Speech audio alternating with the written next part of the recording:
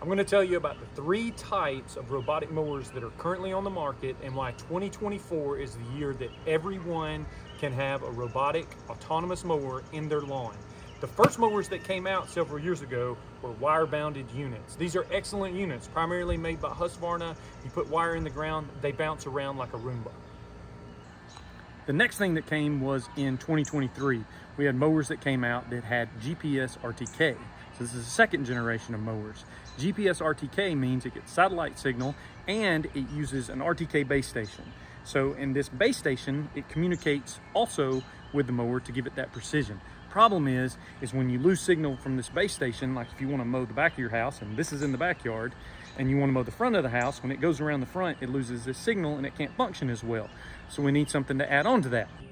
In the final evolution of robotic mowers, the thing that made it all possible to mow completely in front and back of your yard was vision, this camera.